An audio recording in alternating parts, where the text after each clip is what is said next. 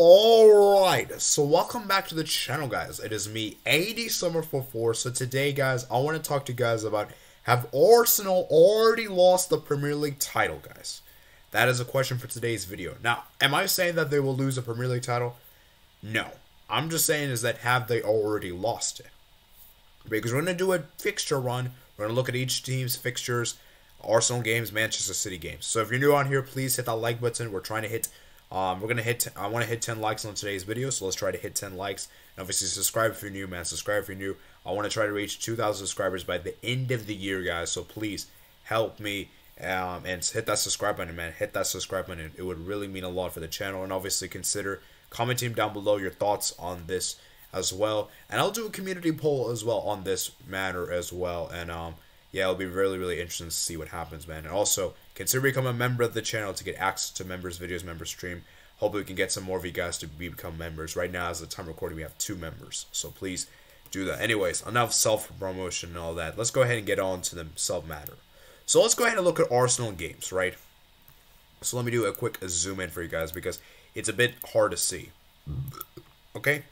So Arsenal have West Ham away. Now, Arsenal should be winning that game. West Ham this season have been very, very underperforming. They haven't been great this season. Now, even though West Ham haven't been great, they are fighting relegation. West Ham could still be a tricky test for Arsenal because this is a team that's battling relegation. And teams that are battling relegation are putting everything on the line. They're going to put everything on the line. So for West Ham, that could be a very tricky game. Then they have Southampton. That's a game that Arsenal should also be winning. But here's the thing. Southampton's been Arsenal's bogey team. Southampton have denied, like last season, Southampton beat Arsenal. Now, granted, that was at their stadium, and they did get a draw against them this season at their stadium. Now, this is away, so Arsenal should be winning that, but I wouldn't be surprised to see Southampton get a draw. I don't see Southampton winning, but I wouldn't be surprised to see a draw, which a draw would be really bad. Then they have that crucial game, Manchester City away. This is a massive game. I would say these 4 games is going to make or break Arsenal this season. Because that's going to be a very crucial, pivotal game. Because we just saw what Arsenal did to Liverpool at Anfield, right? Arsenal were not able to hold on for the 3 points. And that's my concern here, is that what could very well happen in that game is Arsenal had the lead and then Manchester City do a comeback, you know? Or what could be a very, very sick scenario is that Manchester City take the lead, Arsenal then equalize, then Arsenal be like, let's go, we got the point. Then Manchester City score 2 late goals. Because I'm looking at Manchester City right now, they're peaking at the right time, you know. And I think that's going to be a very, very difficult game for Arsenal because they're going to need to get at least a draw in that game, in my opinion, because they're not winning. Like, let me just tell you this right now. They are not winning the Etihad. At best, they can get a draw. They are not winning the Etihad. Mark my words. There is absolutely no chance they win at the Etihad. Forget that.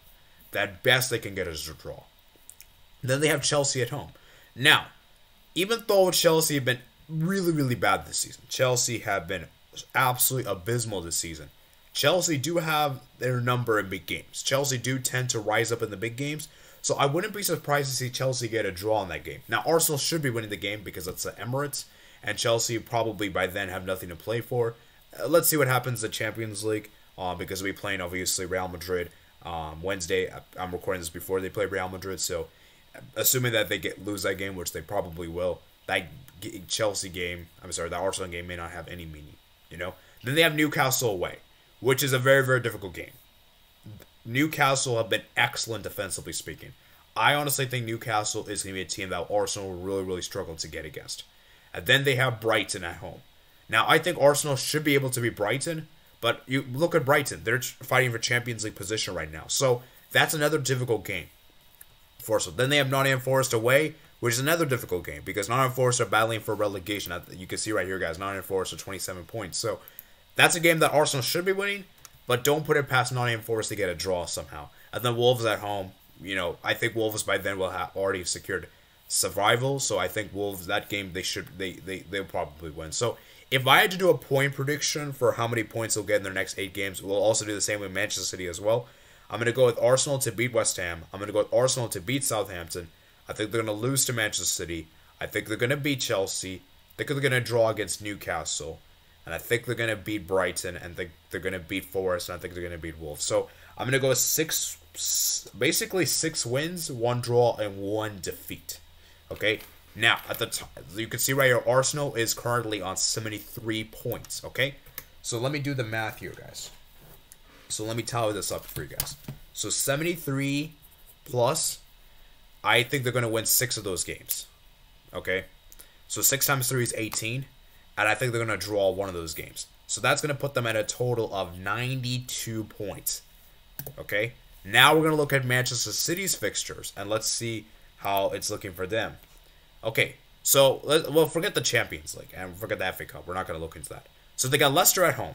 Manchester City should be winning that. Leicester have just appointed Dean Smith as their new coach. Leicester battling relegation. I believe they're 19th at the time of recording. Let me just do a quick fact check. Yeah, Leicester are 19th. So Man City should be winning that.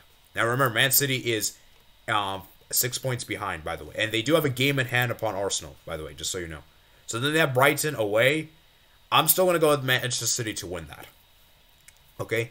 Arsenal at home, I think they'll win. I think they're going to beat Fulham. It could be really, really tricky, though, that Fulham game. But they should still be able to win that, though, because it's Manchester City, you know. Then they have West Ham that they should win. Leeds at home, they should win. Everton away could be tricky, but I still expect them to win.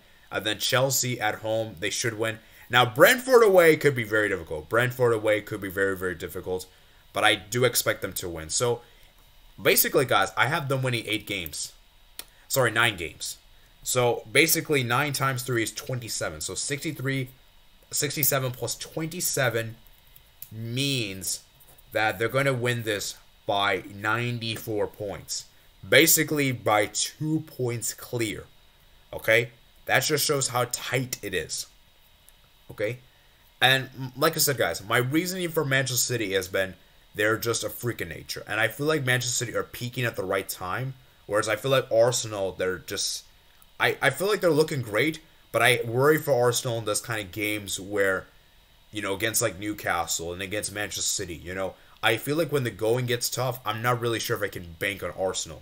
Whereas Manchester City, they've done this for years past. They've won so many Premier League titles from being in a losing position halfway through the season and able to win it. Look what they did against Liverpool in the 18 and 19 season. They were, Liverpool, I believe, had a good margin at the top of the table. And the Manchester City were able to win the Premier League just by 1 solitary point.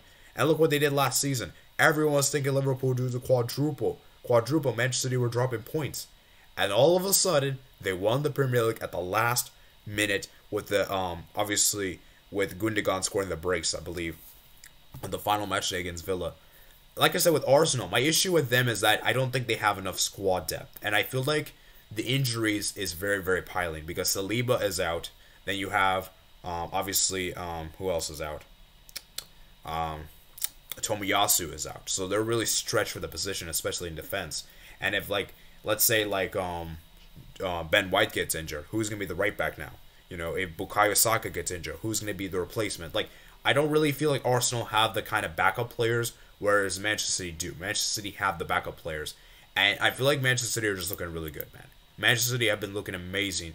And I feel like they're finally peaking at the right time. Because my issue with Arsenal is I think they peaked too early. I think Arsenal, they start off the season a bit too early. And with a lot of teams underperforming this season, like Chelsea, Liverpool, I think these teams and Tottenham, I think they just capitalized upon it and they're able to be this good. Now, don't get me wrong. I think Arsenal have been great this season.